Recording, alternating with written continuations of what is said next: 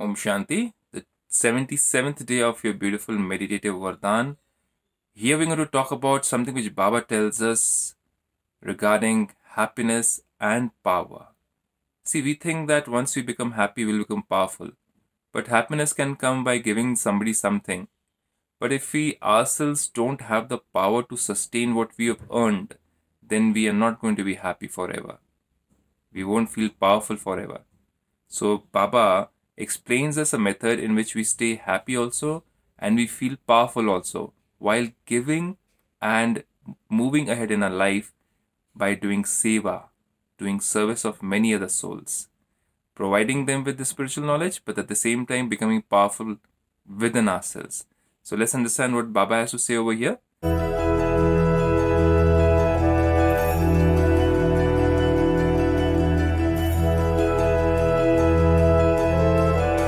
Baba says, may you triumph over obstacles and overcome them by imbibing happiness and power both. Let's get into the understanding part. So Baba says the children who know how to accumulate become powerful. Accumulate means what? When we use it, when we use spiritual knowledge, we become powerful. When we invest money somewhere and it gives us return, we become powerful monetarily. Just an example. Here too, once we give, we invest in somebody else with this spiritual knowledge, and we also use it for ourselves to make ourselves mentally, spiritually stronger. That's the time we become powerful. But if you don't use it, you keep it with yourself, you won't be happier, you won't be powerful. But if you use it only for yourself and not give to anybody else, the happiness will go away. You might feel powerful for some time, but happiness won't last for long. So Baba says the children who know how to accumulate become powerful. If you earn something one moment and immediately give it away, but do not accumulate any of it in yourself, you then have no power left. Let's say you learned the Vardhan yesterday in which we were talking about how to stop thinking about others so that we stop the increase of stress or tension in our mind regarding negativity, regarding impurity about others. But let's say I shared that with you, the divine knowledge, but I myself don't apply it in my life. I might be happy while sharing it with you, but the power won't remain in me.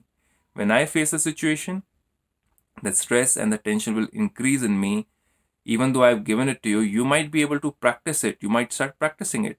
You might become more powerful in it. So I shared it with God's grace, with God's love, with God's guidance. But I became an instrument to share it. And you imbibed it. You are more powerful than me. Even more powerful than the one who shared it with you. Think about it. It's very deep. So then Baba says, you simply have the happiness of sharing or donating. That's it, but not the power. As well as happiness, you also need power. And you will then easily be able to overcome obstacles and triumph over them. That means I need to practice whatsoever I am preaching or sharing. The more I practice how to remove stress, tension, and many other things which you have shared in this Vardhan, the more I'll be becoming powerful in my mind. So there'll be happiness and power too. Power of the mind. So Baba then says, as well as happiness, you also need power, and you will then easily be able to overcome obstacles and triumph over them. No obstacles will then create any disturbance in your love. For whom? For this knowledge, for God, for your own life, which is such a beautiful spiritual life in this confluence age, an age where the soul gets to meet or have a confluence with the Supreme Soul, the Supreme Power. Then, just as the sparkle of happiness is visible on your face, that's what you have when you're sharing this knowledge, so the sparkle of power will also be visible.